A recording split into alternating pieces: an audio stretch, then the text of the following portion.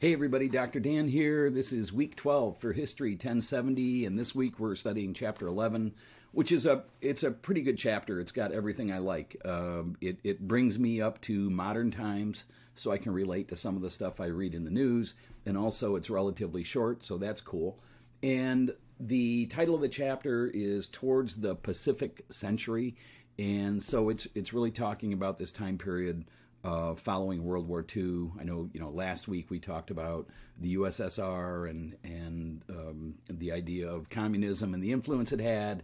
And this week we're moving out to the Pacific farther, and we're going to talk about Japan and Taiwan and Korea. So pretty cool. So the Japan part is a great thing to read because there's a couple of aspects to it. So one of them is, here's a country that the U.S. nuked in the 40s to end World War II, and with all of that devastation, the U.S. and Japanese relationship heals really quickly after the war, and there's a number of reasons for that. But MacArthur, who was head of the Pacific Forces, is put in as sort of the occupying president of Japan, if you will, after World War II, and the U.S. moves in and, with the help of what's left of the Japanese government, reforms this new Japanese government based on a constitutional model and based on some Western standards, Western-style education, Western-style laws and court system, that sort of thing. And it's a very successful relationship. And there were people in the U.S. who thought Japan should be punished for all of the atrocities during World War II and all the damage that they caused to the U.S. during World War II.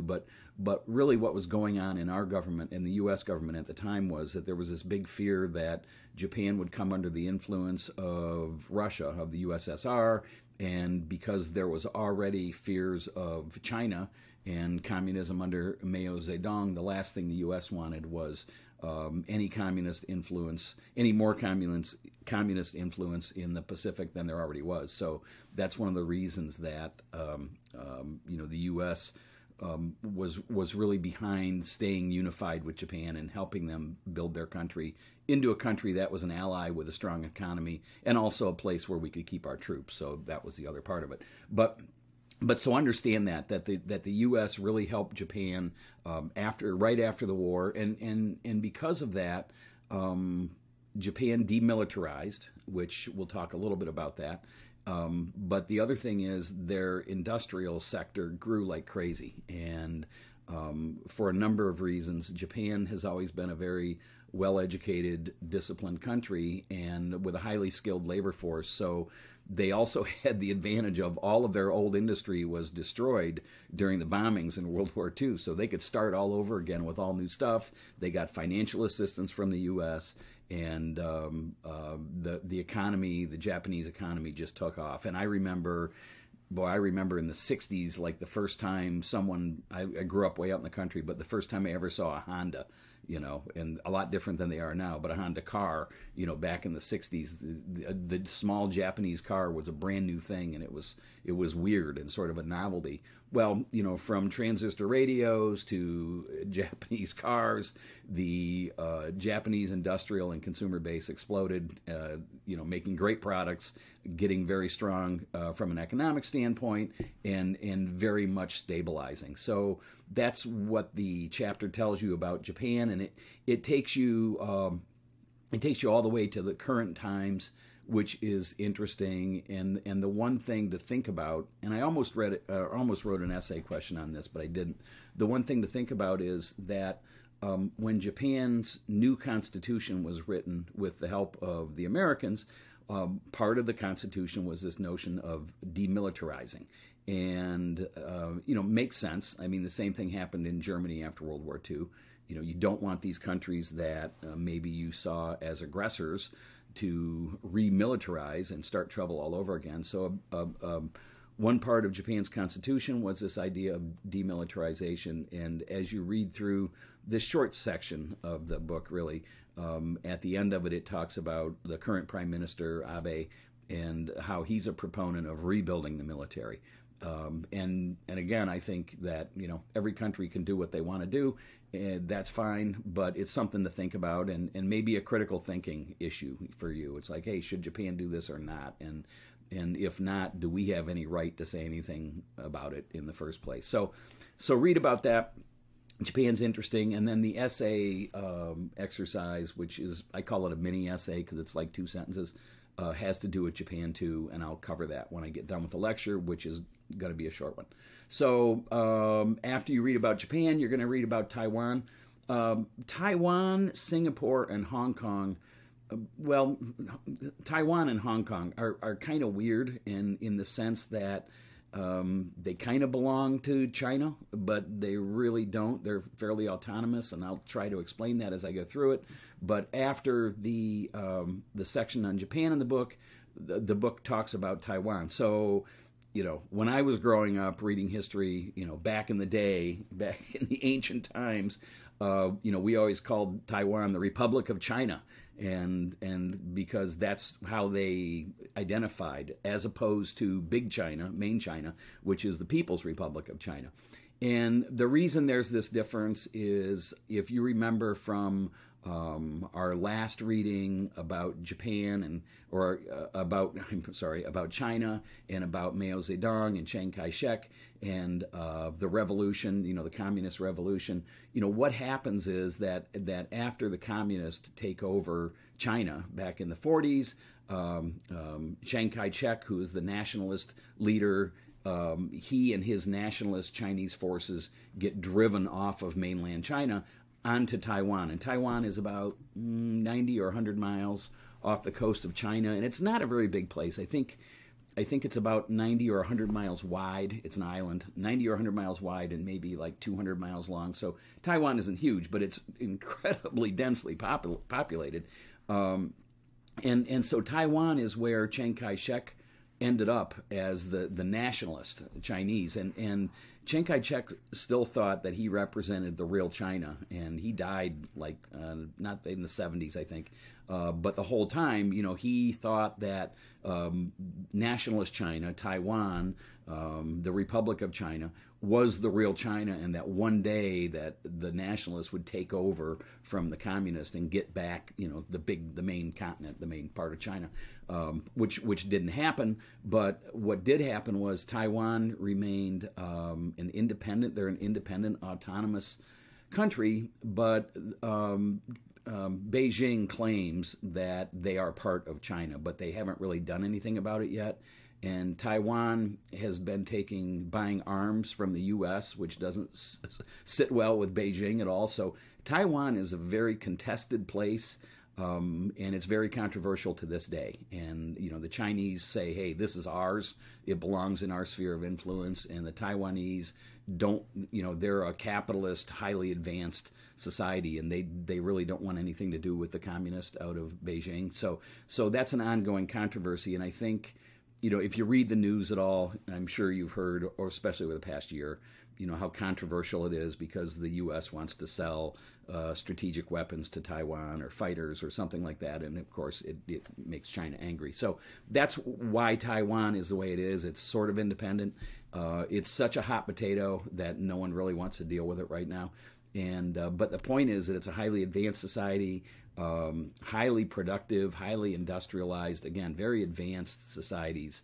Japan, Taiwan, Singapore, and South Korea to a large extent are a lot different than U.S. society, and I would say they're much more advanced in their education, their social programs, and a lot of their technologies. So Taiwan's one of them, and then it talks about Korea. I think most of you know the story with Korea, but again, we covered it in subsequent chapters, but again, it comes down to this communist influence. So, the Korean War, again, was a war of, communist versus nationalist, if you will, and you know how it ended up. So today we have North Korea, and North Korea is communist and really a police state, really sort of a lockdown police state under Kim Jong-un. But South Korea has rock and rolled. Now, at the end of the Korean War or the Korean conflict, South Korea went through some changes. So when you go through the reading, you'll read about some little mini revolutions in their government, some authoritarianism, but South Korea has evolved into a pretty stable democracy. And as far as an industrial powerhouse goes, I mean, come on, all of the Samsung and Hyundai and all of those car companies have just been so successful, and it's a very stable. South Korea is a very stable country, and again, it fits in with this. The little tigers is the metaphor that the author uses, but one of these really powerful Asian countries, and all of these countries have boomed since World War II, since the end of World War II. So that was the mid 1940s, and it's 2020 today. So really, it's only been 70, 80 years, and these countries have turned, especially South Korea, into a place that was extremely rural into a major global industrial powerhouse. So it's pretty fascinating how that's worked, and a lot of it's due to education throughout Asia and how skilled all the workers are, and how dedicated they are to their jobs and personal discipline. So it has a lot to do with it, just a big cultural difference. So that's Korea, and then the book talks about Singapore and Hong Kong. I've never been to either, but would love to go. And Singapore is probably, of all the countries in the world, is probably one of the most prosperous and best educated and cleanest places there are. So the book talks a little bit about Singapore, and again, culturally, just 360 degrees different than the U.S. They're really into personal discipline, education, extreme cleanliness everywhere. And it makes a difference, and there's the standard of living in Singapore is really high. There's a lot of social programs. Everything's taken care of for citizens, and it seems I'd love to go there someday. So maybe we can go. And then Hong Kong is another one that's tough to understand because it's part of mainland China, but it was taken over by the British back in the old colonial days. And the British held possession of it until 1997, so not that long ago. It was a 99-year lease deal, I think, in 1898. But anyway, the British held Hong Kong for all those years, all the way up to 1997. And in the process, Hong Kong was totally separate than China. So Hong Kong wasn't communist. It was this, highly developed, highly industrialized, highly service-oriented, booming place. It's like one big dense city, and China was hands off because the Brits had it. But when the Brits gave them their independence in 1997, China came in and said, well, this is part of mainland China, but China made the promise that it wouldn't change anything in Hong Kong for a period of 50 years. So, Hong Kong could remain capitalist, democratic, that sort of thing, although recently China hasn't imposed anything. The new leader of Hong Kong has done some outreach to China to try to normalize some things, and it has not gone over well with the citizens in Hong Kong or the university students in Hong Kong. And if you've watched any TV in the past 4 months, 5 months, you've seen a lot of protests in Hong Kong, which have since died down. But one of the reasons is that Hong Kong is, again, like Taiwan, it's kind of part of China, but it's so different in that it's capitalist democracies and very successful, economically hugely successful. So kind of hard to understand how these things work, but it's certainly a hotbed in the Pacific, and I think neither China or the U.S. wants to pursue any of this because we have such a massive amount of trade between China and the U.S., and our economies count on each other.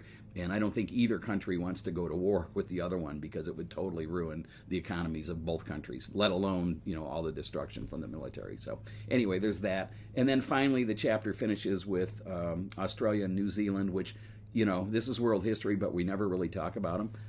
Again, two places I haven't been and would love to go.